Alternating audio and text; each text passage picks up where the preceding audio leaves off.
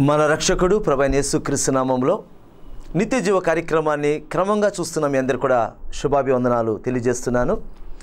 మన యేసే మనకిచ్చిన ఈ శ్రేష్టమైన సమయాన్ని బట్టి దేవాతి దేవునికి నిరంతరము స్తోత్రం కలుగునుగాక. ఈరోజు మనము నిజముగా లోకరక్షకుడు అనబడిన అంశాన్ని మనం చూడబోతున్నాం. పరిశుద్ధ గ్రంథంలోంచి ఏర్పాటు చేయబడిన వాక్య భాగాన్ని మనం చదువుకొని ప్రార్థనాపూర్వకంగా ముందు కొనసాగుదాం. యోహాను సువార్త 4వ అధ్యాయం 42వ వచనం. మా మట్టుకు మేము విని ఈయన నిజముగా లోకరక్షకుడని తెలుసుకొని నమ్ముచున్నామనిరి. ప్రార్థన చేసుకుందాం. సర్వాధికారైన మా తండ్రి, మా ప్రియుడు రక్షకుడైన క్రీస్తు యేసు నామములో మా హృదయపూర్వకమైన వందనాలు చెల్లిస్తున్నాం. ఈ సమయంలో చదవబడిన వాక్య భాగాన్ని మీరు దీవించండి. వినుచున్న మీ ప్రజలందరికీ కూడా గొప్ప క్షేమము, దీవెన, ఆశీర్వాదం కలుగునట్లుగా నీవే ముఖాముఖిగా మా అందరితో మాట్లాడమని మా రక్షకుడు మా ప్రభువైన క్రీస్తు యేసు నామములో వేడుకొనుచున్నాము పరమ తండ్రి, ఆమేన్. యేసయ్యకి స్తుతి కలుగునుగాక.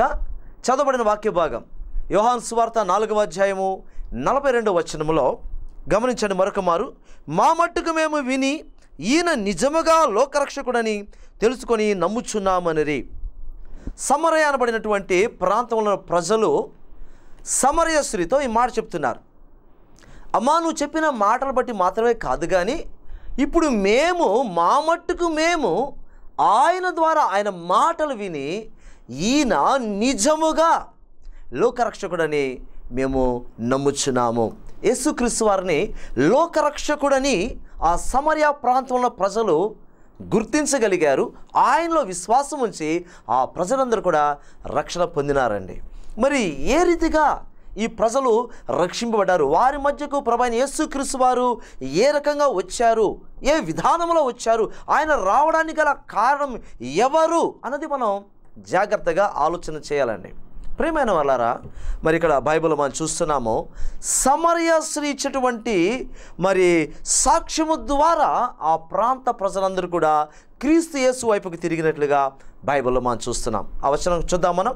యోహాను సువార్త 4వ అధ్యాయం 39వ వచనంలో, నేను చేసినవన్నీ నాతో చెప్పినని సాక్ష్యమిచ్చిన స్త్రీ యొక్క మాటను బట్టి ఆ ఊరిలోని సమరయులలో అనేకులు ఆయన యందు విశ్వాసముంచరి. ఒక స్త్రీ సాక్ష్యం ఇచ్చిందండి. ఆ స్త్రీ ఎవరంటే సమరయ స్త్రీ. సమరయ స్త్రీ అంటే అది ఆమె పేరు కాదండి. ఆమె ఉన్న ప్రాంతాన్ని ఉద్దేశించి ఆమెను సమరయ స్త్రీ అని బైబిల్లో సంబోధించినట్లుగా మనం చూడగలం. మరి యేసుక్రీస్తు వారు యూదయ నుంచి గలిలయకు వెళ్ళడానికి ఆయన తన ప్రయాణాన్ని ఆరంభించినాడు. యూదయకు గలిలయకు మధ్యలో సమరయ అనబడిన ప్రాంతం ఉంటుంది. మరి యూదయ నుంచి గలిలయకు త్వరగా వెళ్ళాలంటే సమరయ మీదుగా, అంటే సమరయను దాటుకొని వెళ్తే చాలా త్వరగా గలిలయకు వెళ్ళొచ్చు. అయితే యూదులో చాలామంది సమరయ ప్రాంతం మీదుగా వెళ్ళరండి. ఎందుకు వెళ్ళరంటే సమరయులంటే యూదులకు నచ్చదు. సమరయులను యూదులు అసహించుకునేవారు, వారిని అంటరాని వారిగా ఎంచేవాళ్ళు అనమాట. కాబట్టి చాలామంది యూదులు ఆ యూదయ నుంచి గలిలయకు వెళ్ళాలి అంటే సమరయ మీదుగా వెళ్ళరు, కానీ ఆ సమరయ ప్రాంతానికి పక్కనటువంటి వేరొక మార్గము గుండా, అంటే చాలా మరి దూరం ఎక్కువ అవుతుందన్నమాట, మరి అటుగా వాళ్ళు వెళ్ళి గలిలయకు వెళ్ళేవారు. కానీ యేసుక్రీస్తు వారు అయితే ఆయనలో అటువంటి అంటే ఉద్దేశం, అంటే సమరయులు అంటే అసహించుకోవడమో లేక అంటరాని వారిగా చూడడమో అటువంటి ఉద్దేశం యేసుక్రీస్తు వారిలో లేదు. ఎందుకంటే ఆయన దేవుడు కాబట్టి ఆయనలో పక్షపాతం లేదండి.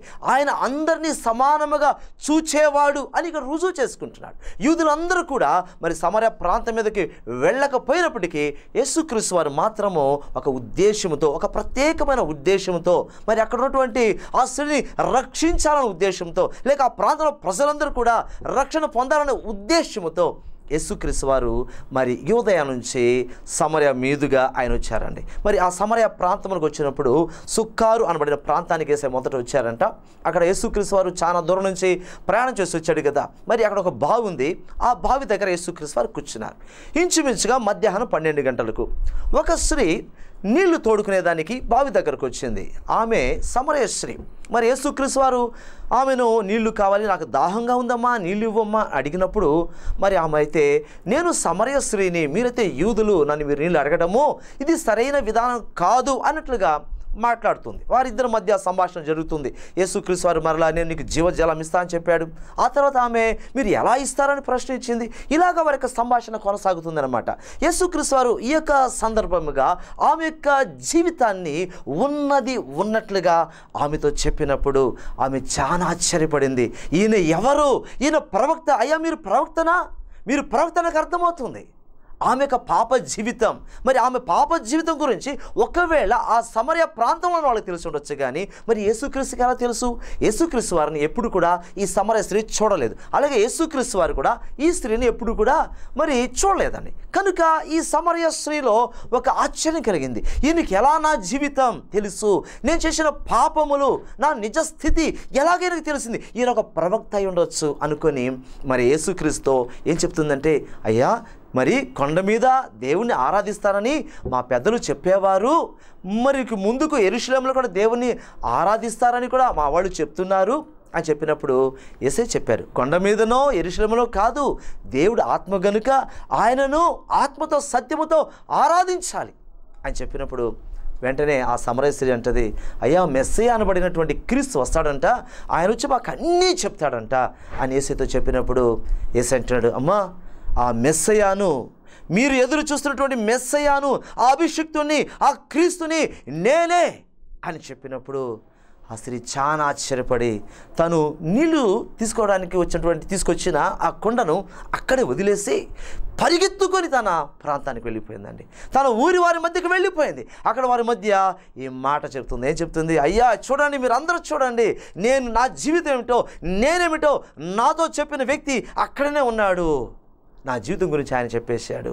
ఆయన ప్రవక్త, ఆయన క్రీస్తు అని వారికి సాక్ష్యం ఇచ్చినప్పుడు ఆ ప్రాంత ప్రజలందరూ కూడా ఆ సమరయ స్త్రీ ఇచ్చినటువంటి సాక్ష్యాన్ని బట్టి యేసుక్రీస్తు దగ్గరికి వెళ్ళారు. యేసయ్య మాతో రండి, మా ఊరికి రండి, మా మధ్య ఉండండి అని చెప్పినప్పుడు, వేడుకున్నప్పుడు యేసుక్రీస్తు వారు వారి యొక్క మాటలను బట్టి, వారి అడిగిన విధానాన్ని బట్టి వారి మధ్య ఒక 2 రోజులు ఉన్నట్లుగా బైబిల్లో మనం చూస్తున్నాం. యేసుక్రీస్తు వారు వారికి చాలా ఉపదేశించారు. మరి యేసయ్య మాటలు వారు బాగా విని గ్రహించి యేసుక్రీస్తు వారిని ఆ సమరయ ప్రాంత ప్రజలందరూ కూడా సొంత రక్షకుడిగా స్వీకరించి రక్షణ పొందినారండి. ఆయన లోక రక్షకుడని గ్రహించగలిగినారు. యూదులు యేసయ్యను, మరి స్వకీయ జనాంగమైనటువంటి ఆ యూదులు యేసుక్రీస్తును రక్షకుడని, విమోచకుడని గ్రహించలేకపోయారు. కానీ యూదుల చేత అంటరాని వారిగా ఎంచబడిన ఆ సమరయ ప్రజలు క్రీస్తును సొంత రక్షకుడిగా స్వీకరించగలిగినారు. రక్షణ వాళ్ళు పొందుకోగలిగినారు. మరి ఆ ప్రజలు రక్షణ పొందడానికి గల కారణం ఏమిటి అని మనం చూసాము. ఆ మొదటి కారణం ఏమిటి అంటే సమరయ స్త్రీ ఇచ్చినటువంటి సాక్ష్యము ద్వారా, ఆ సాక్ష్యమే యేసుక్రీస్తుని గురించిన సువార్త. యేసుక్రీస్తుని గురించినటువంటి సువార్త చెప్పింది, సాక్ష్యం ఇచ్చింది. అనేకులు ఆశ్చర్యపడ్డారు. యేసయ్య మాటలు వినడానికి వాళ్ళు ఇష్టపడ్డారు. ప్రియమైన వాళ్ళ ఒక్క స్త్రీ ఇచ్చిన సాక్ష్యము, ఒక్క స్త్రీ ఇచ్చినటువంటి సువార్త ద్వారా ఒక ప్రాంతమే కదిలింపబడిందండి. ప్రాంతమంతా క్రీస్తు యేసు వైపుకు తిరిగింది. రక్షింపబడ్డారు. కనుక ప్రియమైన వాళ్ళరా, మనం ప్రభు కొరకు సాక్ష్యం ఇచ్చే వారంగా ఉండాలి. సాక్ష్యం ఇచ్చి దేవుడు ఏ కార్యము చేయబోతున్నాడని ఎదురు చూచే వారంగా ఉండాలి. మనం ఇచ్చే సాక్ష్యము ద్వారా దేవుడు గొప్ప కార్యములు చేస్తాడు, అద్భుతమైన కార్యములు చేస్తాడు. అనేకల హృదయాలైనా కదిలించగల దేవుడు. ఆయన సజీవుడు, ఆయన లోకరక్షకుడు. ఆ ప్రాంత ప్రజలు క్రీస్తు యేసును లోకరక్షకుడని గ్రహించగలిగినారు, గుర్తించగలిగినారు, స్వీకరించారండి. మరి నువ్వు సాక్ష్యం ఇవ్వగలుగుతున్నావా? యేసయ్య కొరకు నువ్వు ఎలాంటి సాక్ష్యం ఇవ్వగలుగుతున్నావు?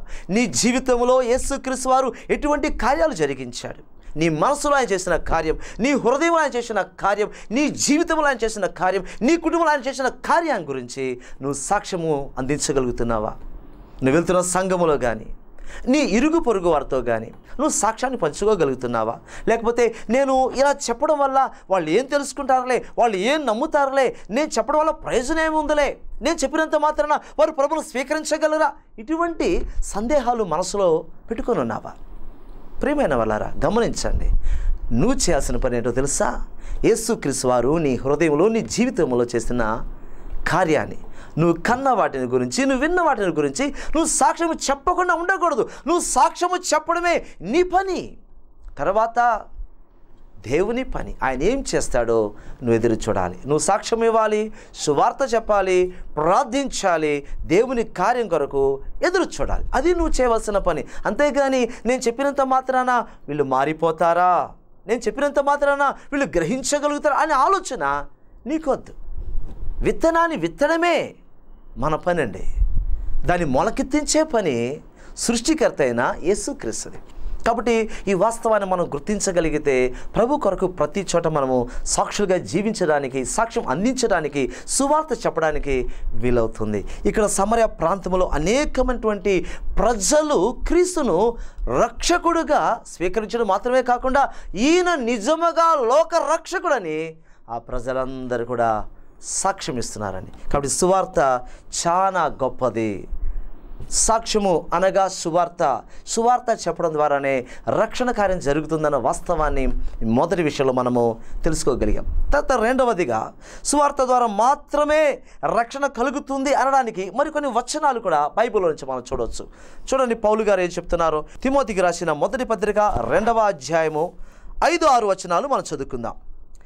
దేవుడొక్కడే, దేవునికిని నరులకును మధ్యవర్తియు ఒక్కడే, ఆయన క్రీస్తు యేసును నరుడు.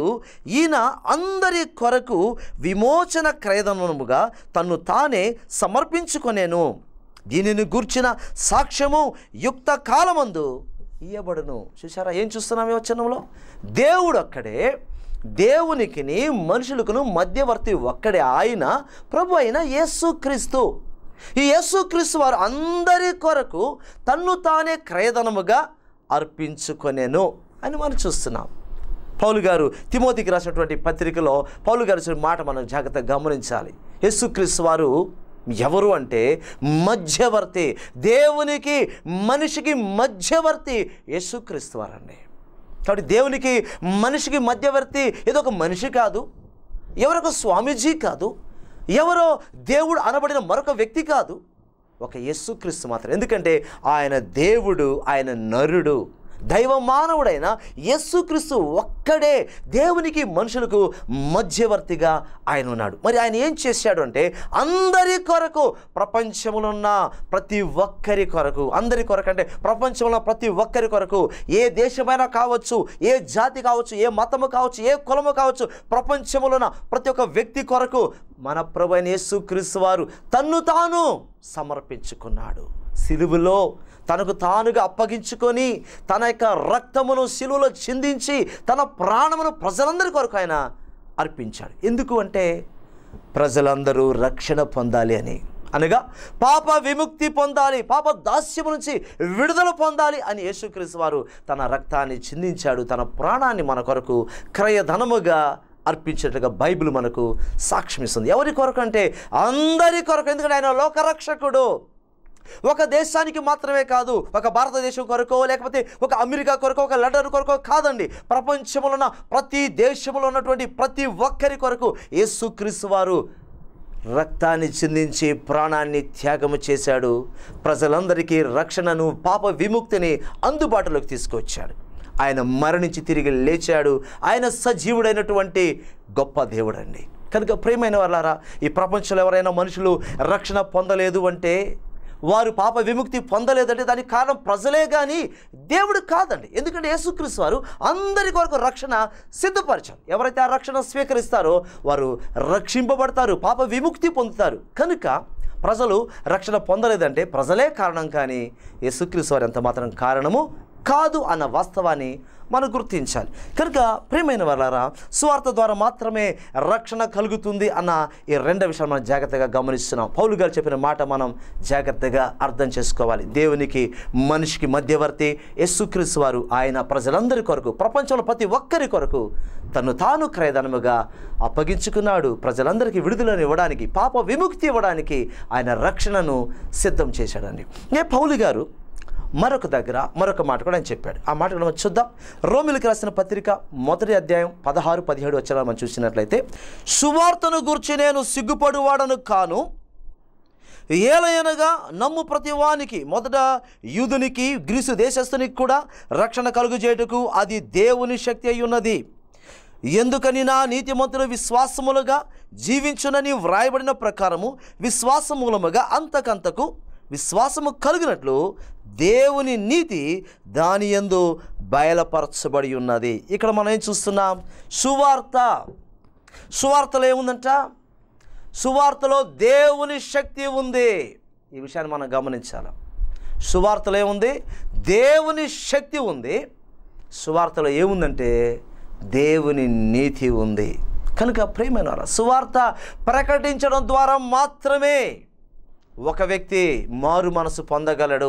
ఒక వ్యక్తి యేసుక్రీస్తును సొంత రక్షకునిగా స్వీకరించగలడు. అంతేగాని మరొక మార్గము ద్వారా ఒక వ్యక్తిని క్రీస్తు యేసు దగ్గరకు నడిపించడం అన్నది అది అసాధ్యం. ఏదేదో సబ్జెక్టులు చెప్పడం వల్ల, లేక ఈ లోక సంబంధమైన శాస్త్రములు చెప్పడం ద్వారా ఒక వ్యక్తిలో రక్షణ కార్యము జరగదు. ఒకవేళ నీలోన జ్ఞానాన్ని బట్టి నేను చాలా పొగడవచ్చు, గొప్ప వ్యక్తి అని కొనియాడవచ్చు, లేదంటే నువ్వు జ్ఞానవంతుని పేరు ప్రఖ్యాత పొందవచ్చు. అంతేగాని ఒక వ్యక్తిలో రక్షణ కార్యము జరగాలి అంటే సువార్త ప్రకటింపబడాలి. వాక్యము చెప్తుంది సువార్తలో దేవుని శక్తి ఉంది. సువార్త దేవుని శక్తి అయి ఉన్నది. హృదయాన్ని మార్చగల శక్తి దేవునికి మాత్రం ఉంది.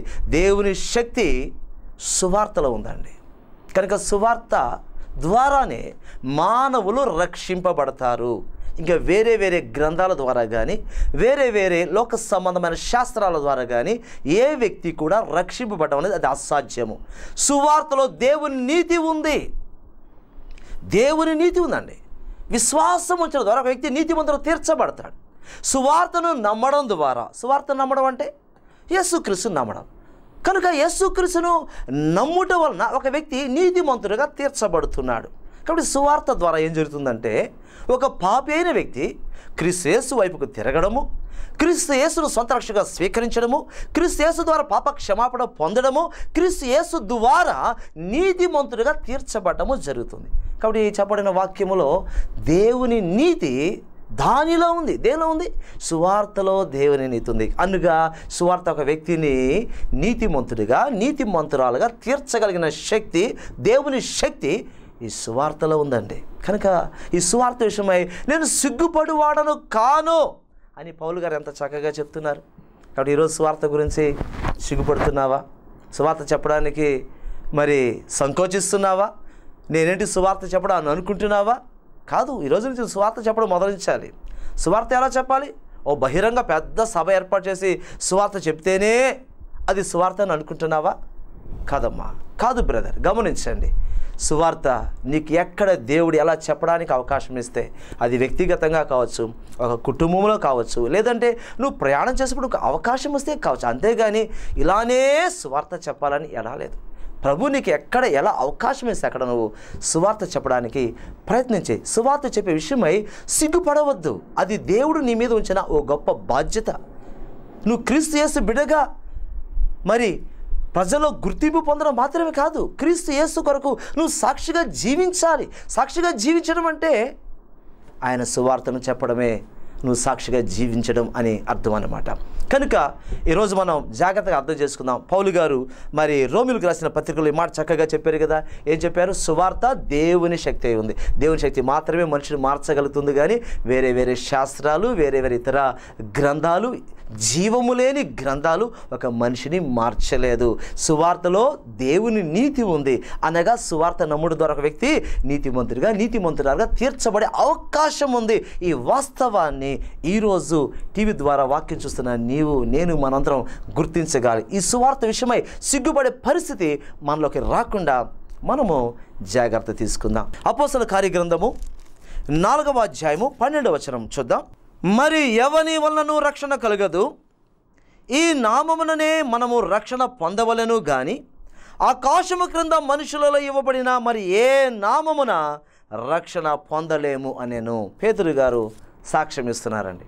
ఒకరోజు పేతురు, యోహాను గారు ప్రార్థన చేయడానికి దేవాలయానికి వెళ్తుంటే అక్కడ పుట్టింది మొదలుకొని ఒక వ్యక్తి కుంటోడుగా ఉన్నాడంట. యేసుక్రీస్తు నామములో లేచి నడవమని ఆజ్ఞాపించినప్పుడు ఆ కుంటివాడు వెంటనే దిగ్గున లేచి స్వస్థత పొంది వారితో పాటు దేవాలయానికి వెళ్ళి దేవాలయంలో మరి పేతురు యోహానుతో పాటు కలిసి అతను కూడా దేవుని స్తుతిస్తున్నాడు, ఆరాధిస్తున్నాడు. మరి ఇక్కడ ప్రజలందరూ చూసి చాలా ఆశ్చర్యపడ్డారు. అక్కడ వెంటనే మంచి సాక్ష్యం ఇచ్చారు. పేతురు యోహాను గారు ఏం చెప్పారంటే, ఇది మా సొంత శక్తి చేత కాదు, మా సొంత భక్తి తేజని ఎంత మాత్రం కాదండి, ప్రభువైన యేసుక్రీస్తు నామమున శక్తి ద్వారా మాత్రమే, విశ్వాసం ద్వారా మాత్రమే మీరు చూస్తున్నటువంటి ఈ వ్యక్తి స్వస్థత పొందాడు అని వాళ్ళు సాక్ష్యం కూడా ఇచ్చారు.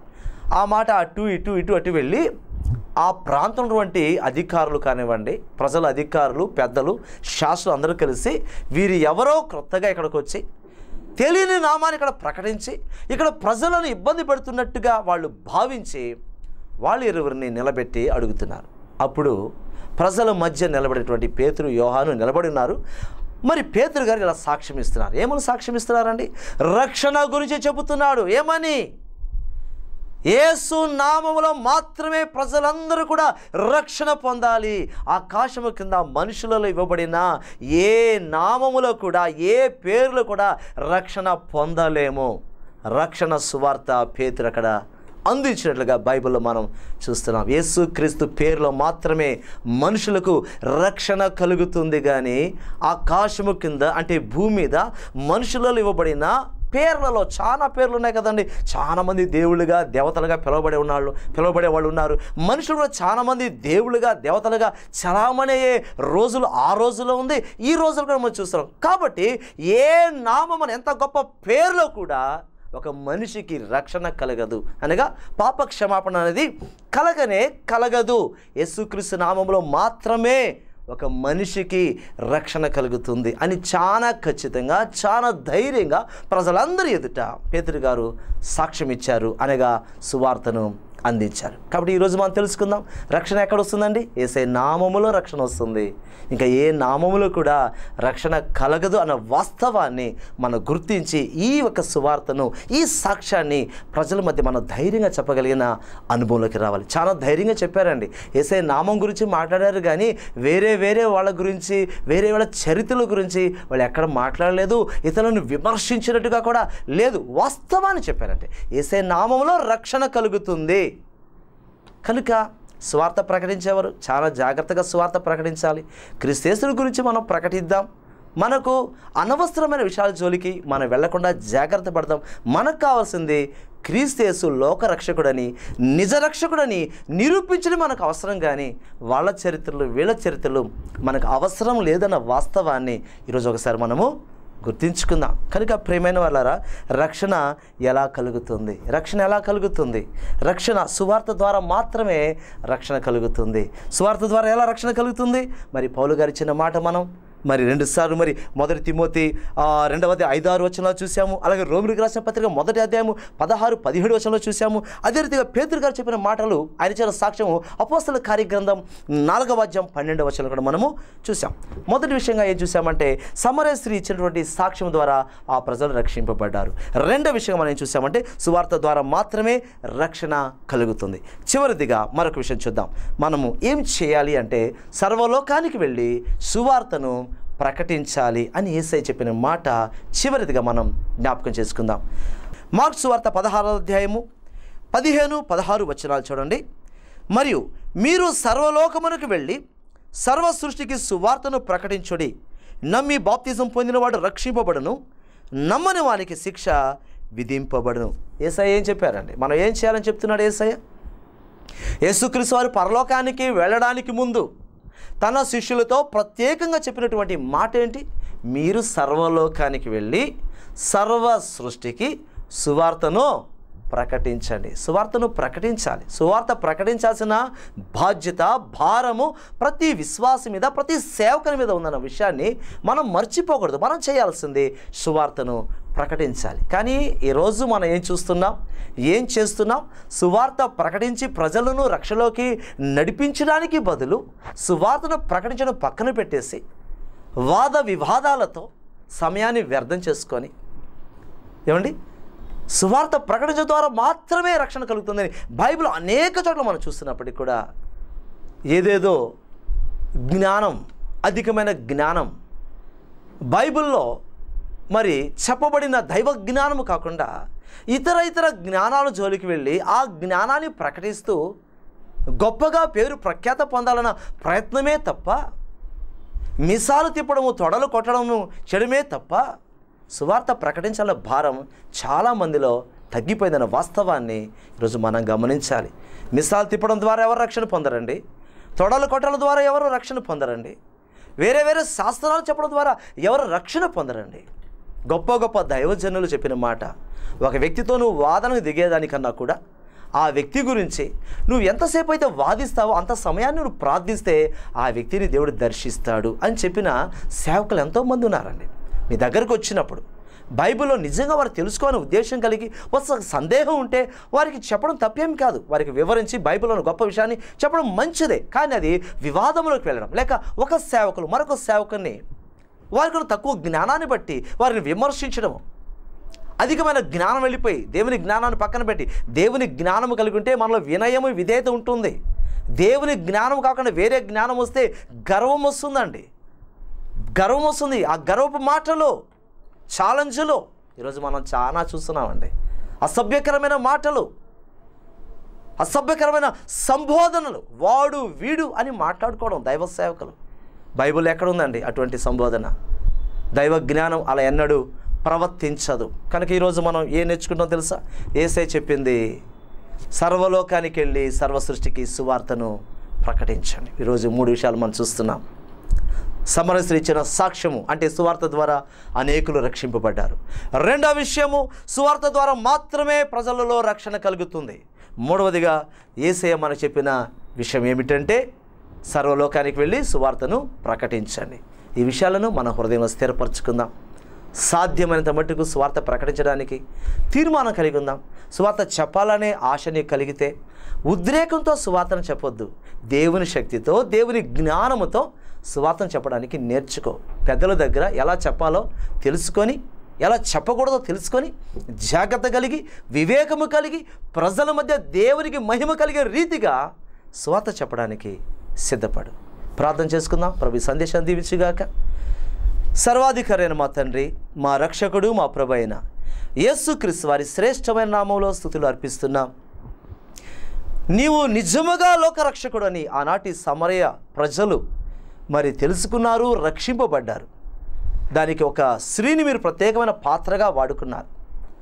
ఆమె ఇచ్చిన సాక్ష్యము ద్వారా, సువార్త ద్వారా అనేకులు రక్షింపబడ్డారు. కనుక సువార్త ద్వారా మాత్రమే రక్షణ కలుగుతుందని, సర్వలోకానికి మేము సువార్త ప్రకటించాలని ఈరోజు మాకు ఇచ్చినటువంటి సందేశాన్ని బట్టి స్తుతిస్తున్నాం.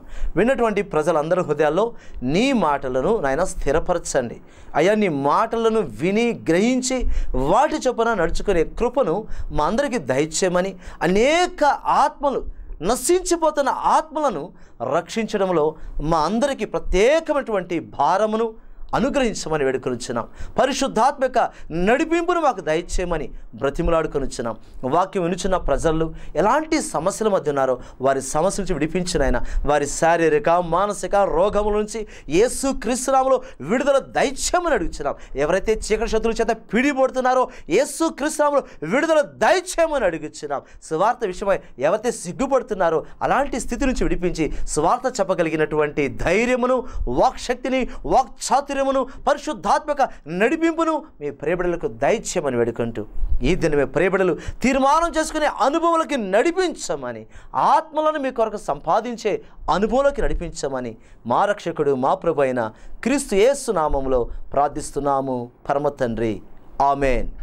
పరమ తండ్రి అయిన దేవుని ప్రేమయు, ప్రభు అయిన యేసుక్రీస్తు వారి కృపయు, పరిశుద్ధాత్మ అన్యోన్య సహవాసము చేర్యున మనందరికీ ప్రపంచంలో సమస్తమైన పరిశుద్ధులకును సదాకాలము తోడుగా ఉండి సకల విధములైన ఆశీర్వాదాలతో, దీవెలతో నింపి క్రీస్తు యేసు రాకడ కొరకు సిద్ధపరచునుగాక.